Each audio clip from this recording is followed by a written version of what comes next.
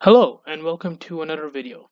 So in this extremely short video, we'll be talking about the extreme value theorem and Fermat's theorem. So this is not to be confused with Fermat's last theorem, which is a whole other beast. So this is Fermat's theorem. This is not Fermat's last theorem.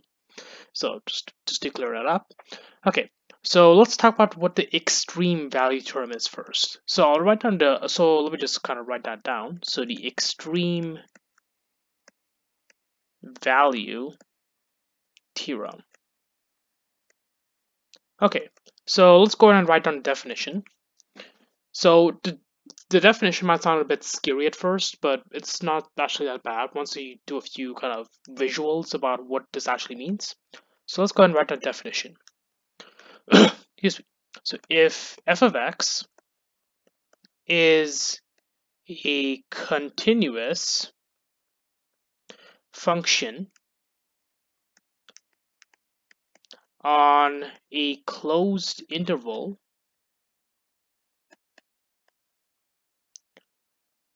from a to b, so this includes a and b because it's a closed interval, so just to be very clear about that, then f of x attains a maximum, so just to be very clear, so we're just going to rewrite this a little bit. So it attains an absolute maximum value f of c and an absolute minimum, so minimum f of a at some numbers,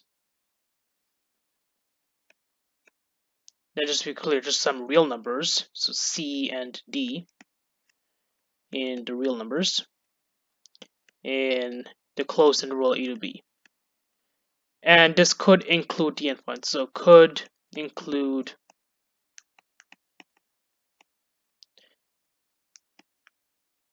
endpoints. Okay, now this might like a very long statement, but essentially what this is saying that if I have some kind of graph and it's over a closed interval, there's always going to be a maximum and a minimum somewhere in that graph, and it could happen at the endpoints as well. So that's all the extreme value theorem is saying. There's absolutely nothing special going on here. So just to kind of give a sense of what this exactly is and how can we do a few, and kind of how we can visualize this, let's do a few examples very quickly just to kind of give a sense of what's going on.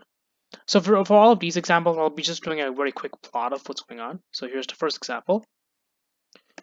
And in fact, I'll combine all of these examples into one kind of part. So suppose I have the closed interval from a to b of this particular graph right here. So this right here is a, this right there is c, this right there is d, and this right there, just to gonna extend that a bit, that's gonna be b. That's the x-axis and that is the y-axis. So x equals c is the absolute maximum, because we can very clearly see here that this is the highest point on the graph. And x equals d is the absolute minimum, because as you can very clearly see once again, oh, just to be very clear, I'm just gonna fix this graph a little bit. So that's like here, then something like that. Just to be very explicit what's going on there. And then we can see for at x equals d, it's the lowest point of the graph. So on the closed interval from e to b, because we don't have open dots, we have closed dots, we can see that there's always an absolute maximum and a minimum. Okay, let's kind of do another example just to kind of give a sense of what's going on here. Another example. So let's run another axis.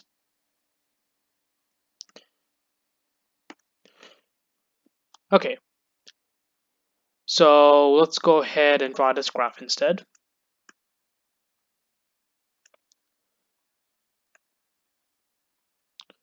Okay, so in this situation, we notice that, so let's call this A, let's call this C, and let's call this D. or B rather. Okay, so in this situation, we notice that x equals c is an absolute maximum. And then at x equals b, we notice that this is an absolute minimum. And, oh, just to be very clear as to what's going on here. I realize this is really bad drawing, so let's just be very clear. That should be a bit more explicit.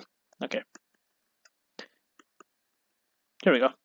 Okay, so x equals b is an absolute minimum in this situation. Once again, just to be very clear, at x equals c, we have the highest point of the graph. At x equals b, we have the lowest point of the graph. So naturally, those are the maximums and minimums. Okay, so not all graphs are going to look like this. So let's just kind of illustrate the continuity portion of this proof of this theorem.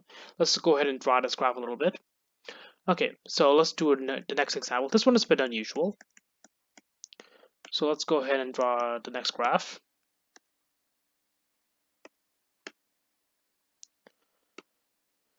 Okay, so this graph is going to look something like this. So there's a closed dot here, but then there's an open dot here.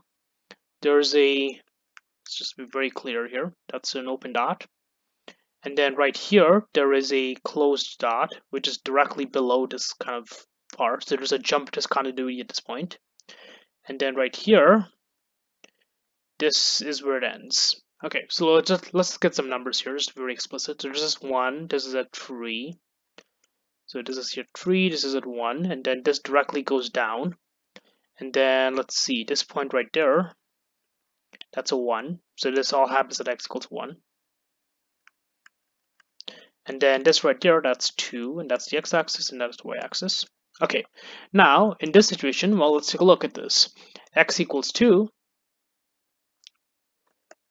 is an absolute minimum.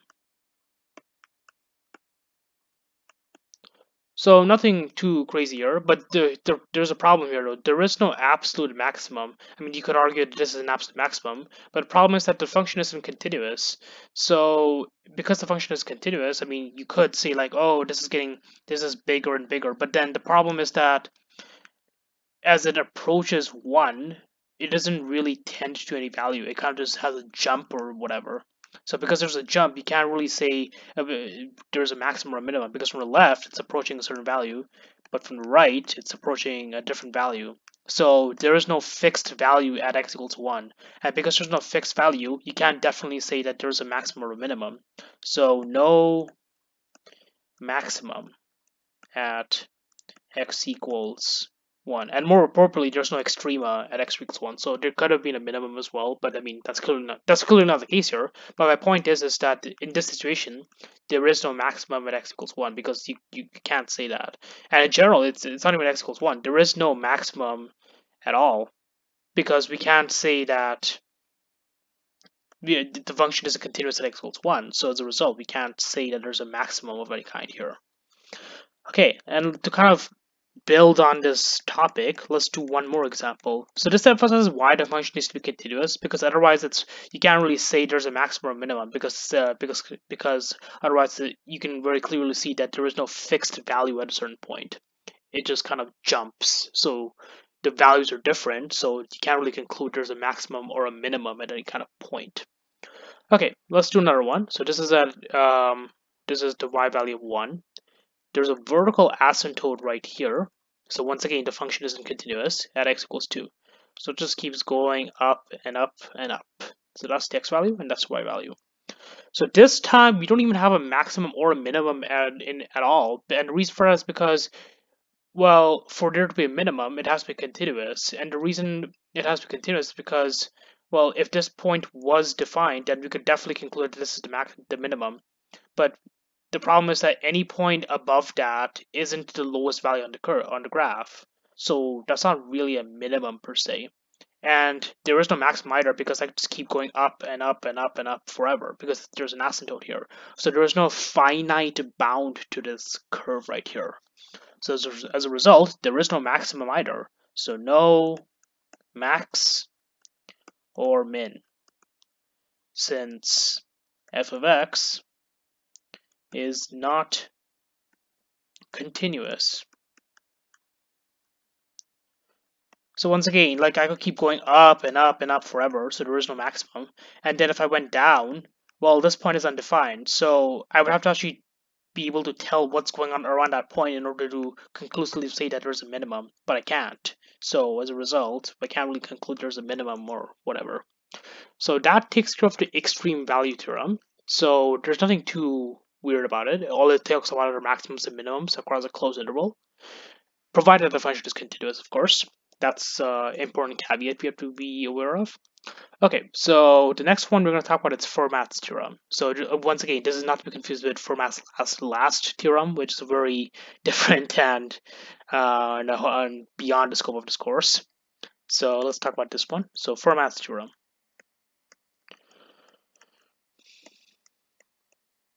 Okay, so this one is particularly simple, and in fact, this one is so simple, I'll only do one example on this because there isn't really too much to talk about here. This one says if f of x has a local maxima, or maximum rather, I guess, or minimum at x equals c, where c is a real number, and if f prime of c exists, then f prime of c equals 0. Now careful, you gotta be now just let's go over what we talked about. So if f of x has a local maximum or minimum, then f prime of c is 0. But you gotta be careful, the opposite is not true. So you can't say that if the derivative is 0 at a particular point, that there's a local maximum minimum. For example, consider a graph. So let's just kind of write that down in red because I want to be very explicit about that. The converse is not true. And when I say the word converse, converse just means the opposite. So the opposite is not true. So when I say, if I were to say f prime of c equals 0, that doesn't imply there's local maximum or minimum. So let's kind of talk about this important distinction right here. Okay, so for example, suppose I give you the graph or the function. Suppose I tell you that f of x equals x cubed. The derivative of this function is equal to 3x squared.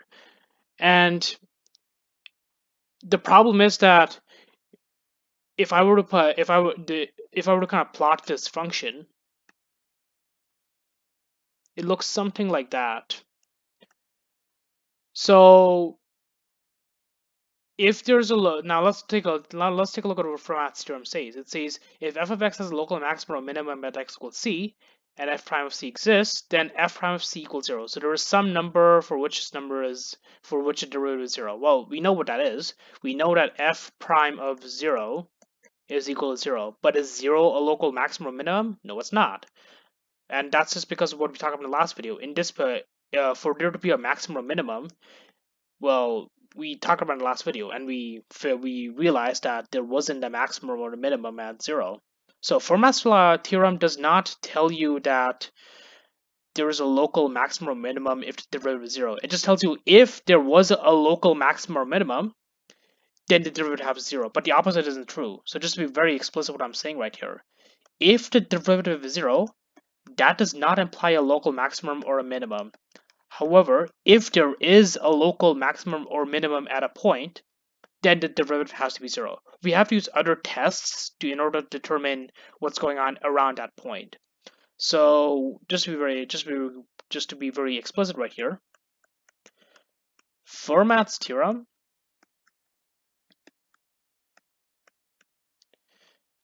tells us we may potentially, so let me just capitalize that, so potentially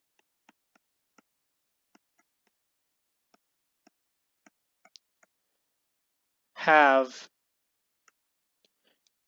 a maximum or a minimum when f prime of c is equal to 0. So just to be very explicit, so just to be very clear right here, that's really important. Fermat's theorem does not tell us that if the derivative is zero, there's a maximum or minimum. It tells you that if there is a local maximum or minimum, then the derivative has to be zero. So just to make that very important distinction. So we can talk about the idea of how to actually find a maximum or a minimum using the concept of critical numbers. And that is something I'll discuss in the next video. So once again, I did mention this is a very short video. So I will talk about the concept of critical numbers in the next video. But otherwise, if you have any questions or concerns, just leave me know in the comments. I'll be happy to answer. But if this video helped you, please remember to like, comment, subscribe, and I will really appreciate that. Thank you all so much.